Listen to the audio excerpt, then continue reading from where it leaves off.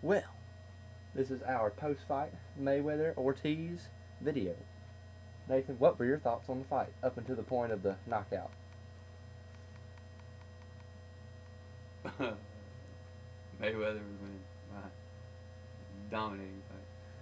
Well, your scorecard didn't say that though. We were keeping scorecards. I had given, and it's not because I'm a Mayweather fan, which I am a Mayweather fan, but I had given Mayweather every round. I felt he had narrowly won the first two, and he clearly won the third round, and he was clearly on his way to winning the fourth. Nathan had given the first round to Ortiz. The second round he made an even round, and then the third round he gave to Mayweather. So he had it completely even, and I'm pretty sure he was probably scoring the fourth for Mayweather. Well, okay, let's clear things up. I don't know shit. I don't know anything about boxing scoring. It's not all I hard know to tell is that Mayweather was winning though. Mayweather was winning the fight, as far as the fight is concerned. Well, I'm gonna say this. We'll talk about the headbutt and everything later. First off, you see Mayweather come out, and you're kind of worried. I was kind of worried. I was like, is he gonna be rusty? You know, all these questions. Comes out immediately, starts going on the attack. He stands his ground. He doesn't run. He comes out, goes into his shoulder roll, starts doing his thing immediately. There's almost no ring rust in there. He looks fast. He looks sharp. And, well, Ortiz, it was a pretty close round. I mean, I could see the Ortiz getting the first round. Just not much happened because Mayweather doesn't usually try to win the first round. He tries to see, where you're going to be coming from, what punches you're going to be throwing, and etc. So he tries to learn what you're doing so he can adapt in the later rounds and figure out a strategy to beat you. He does a strategy on the fly. He doesn't do a game plan. He has a strategy when he gets in the ring. Second round, I thought Mayweather started to clearly take control in that round. He was starting to land that straight right hand down the pipe, just time and time again. At the end, I mean, they showed a highlight reel after the second round, and you saw Mayweather just landing clean right hands all in that second round. So I gave the second round to Mayweather. And Ortiz, he was throwing shots, but it was kind of like the Oscar De La Hoya fight. He'd get Mayweather on the ropes, but he couldn't hit him. All he would hit was shoulders and elbows, and Mayweather would roll the shots off and then come back with counter punches. You can't score for someone flailing shots at someone and not hitting them. In my opinion, that's not effective aggressiveness. That's aggressiveness, but it's not effective aggressiveness. And the third round, clearly Mayweather. He was in full control by the third round. That fight, I hate to say it, but even if Victor Ortiz would have got up in the fourth round, I think Mayweather would have finished him in like the 9th or 10th round. He was starting to land very, very clean right hands and left hooks. Nathan made a prediction in the second round. He said, you're going to watch, he's going to start throwing that left hook when he comes out of that clinch. And sure enough, Ortiz kept circling to the right, and he kept running right into Mayweather's left hook. And then when he'd get hit with the left hook, Mayweather would follow up with a straight right hand down the pipe. Which, that's the best combination against a southpaw in my opinion. But anyways, in the third round, Mayweather just not getting hit and hitting accurately. He was clearly in control of the fight. In the fourth round, Mayweather starts off by teeing off on Victor Ortiz with a humongous punch combination. I mean, just punch, punch, punch, punch, punch. I haven't seen him throw punches like that since like a lightweight. He never throws combinations like that anymore. And he was clearly looking for the knockout. And then you see Victor Ortiz put him on the ropes, and Mayweather nullifies his inside game by putting his elbow up. Not his elbow, but his forearm. He doesn't use his elbow, he uses his forearm. And Victor Ortiz got mad. Mayweather had his left hand out here, his right hand was up against Mayweather's forearm. And Ortiz, the thing about an unintentional headbutt, usually you'll get it when someone comes in, say they're coming in weaving like this, and they throw it, and their head accidentally scrapes your eyeball. That's an unintentional headbutt. An intentional headbutt is when you're holding still like Victor Ortiz was, and you literally just rear down and jump up, leap into someone's face. That's an intentional headbutt. Mayweather did not do a cheap shot. Victor Ortiz took a cheap shot because he was starting to lose control of that fight. And Mayweather had every right to do what he did. He didn't do anything dirty. Cortez, the referee, took the point away for the intentional headbutt. Then Mayweather and him kind of shook hands, hugged or whatever.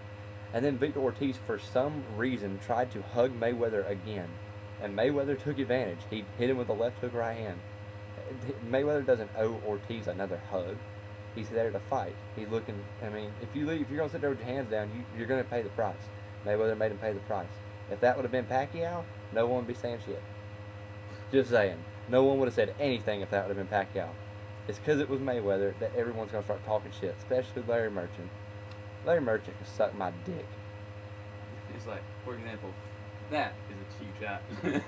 But I mean, If we had just been Ortiz fighting for said 3 rounds in a Ortiz fight. was sitting there. You know, It's not Ortiz knew that. he fucked up. You could tell right after you know they were sitting down there and his eyes were all watery. You could tell he knew he fucked up.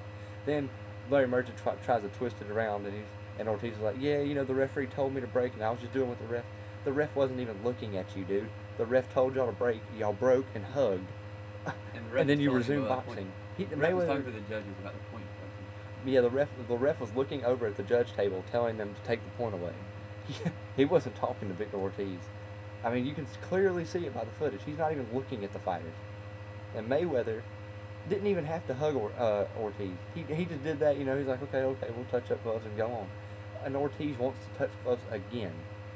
I mean, if that had been me, I'd have done the same thing. Nailed him right. I mean, Mayweather was angry. I mean, he could have done something a lot worse than that, to be honest. I mean, that was not unsportsmanlike.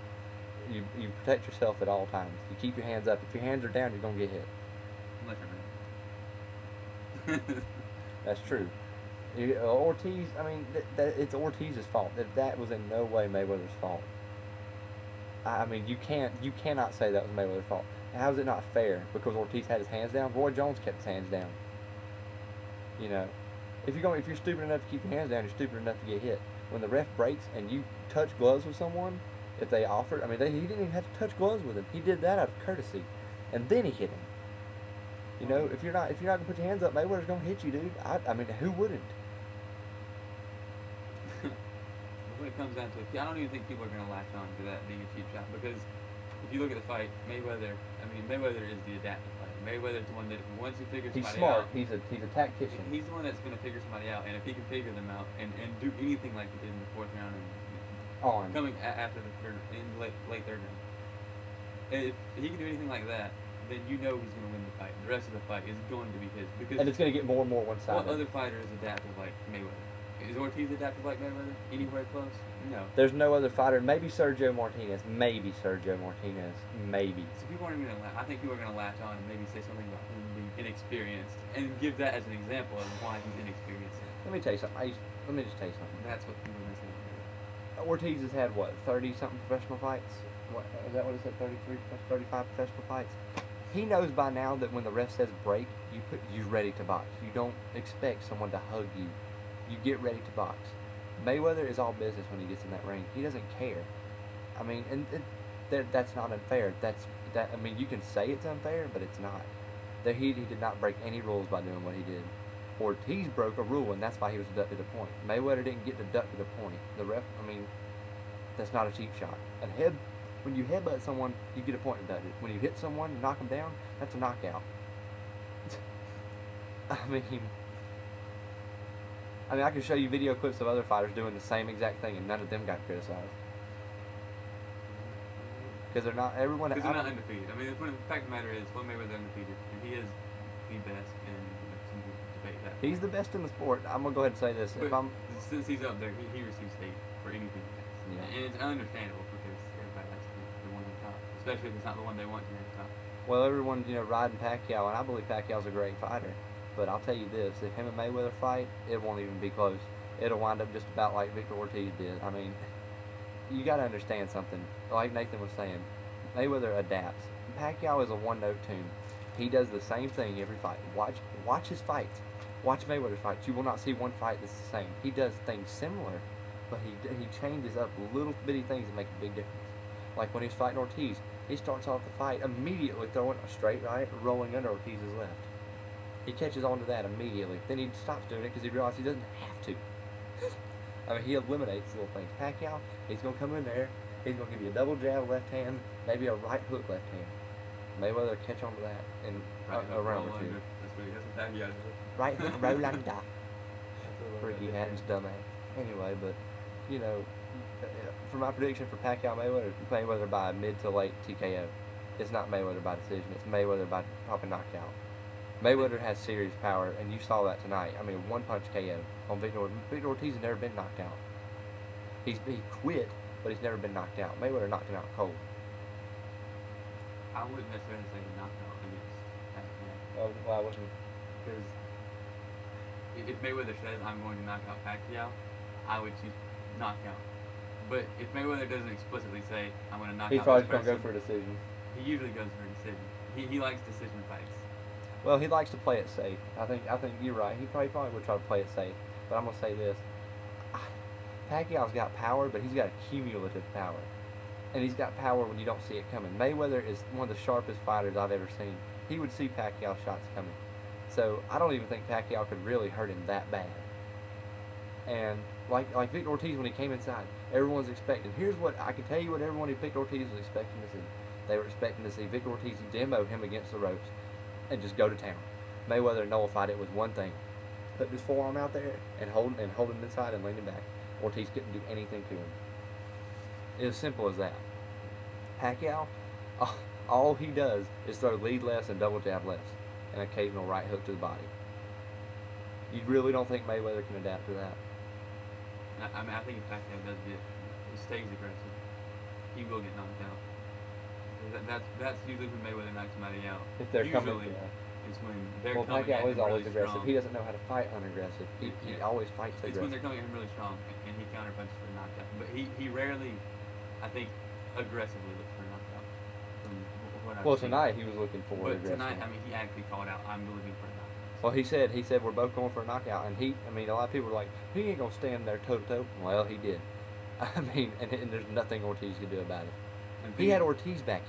Once Mayweather gets to that point in the fight, like he did in really third the third round round of this fight, but once he gets to that point of dominating, most fighters do go back past it. You know, even if they are an aggressive fighter, they'll go to pass it. Well, they don't know where to throw punches. They don't know where to throw punches, and I guarantee you, Victor Ortiz. And I think Pacquiao. And I like Victor Ortiz. I think he's a pretty damn good fighter. That fight against Andre Berto was one of my favorite fights I've ever watched live, and I'll give him all the props in the world. But I guarantee you, he knew he headbutted. He wasn't sorry for doing that. He knew he was starting to lose that fight, and he had to do something to try to even it out. He was getting dominated. He couldn't do anything. He didn't know. He was just walking around like this, stalking Mayweather. He wasn't throwing punches like he was in the first round, because he didn't know where Floyd Mayweather was going to be. He had no control of that fight. Floyd Mayweather was in full control. Floyd Mayweather sitting there, just taunting him. Couldn't do shit. Doing the potty time. Except for he actually. Well, he was more than a punching bag. Well, and I think this fight will be a lot more exciting than Pacquiao Marquez. I don't think Pacquiao Marquez 3 is going to be that good. And I'm not a Pacquiao hater, by the way. He's my third favorite fighter right now. Sergio Martinez. I love Sergio Martinez. I almost like him more than Floyd Mayweather sometimes. He's good. And, Floyd's obviously my favorite. Shit. I like winners. I don't really know that. I didn't even know that much about boxing. I don't know that inside. Well, Nathan, you called out perfectly about the left hook. I will give him props. Man, I didn't even see that. Nathan's like, because I was sitting there going straight right. It's going to be straight right all night. You had showed me that video before of him fighting another southpaw. I don't even know who it was. I think it was Abjuda. Yeah. And he'll lead him with that left hook when he starts turning right. He's going to smash you with it. Once he got the person used to taking right hook, straight rights in the face, he started falling up with the left hook. He left hook, especially when he got aggressive. And that's just the brilliance of Mayweather. And then once that point comes, you don't know what's coming, a right hand or a left hook, and you're getting hit with both of them. So that's our post-fight video, guys. We're about to run out of time.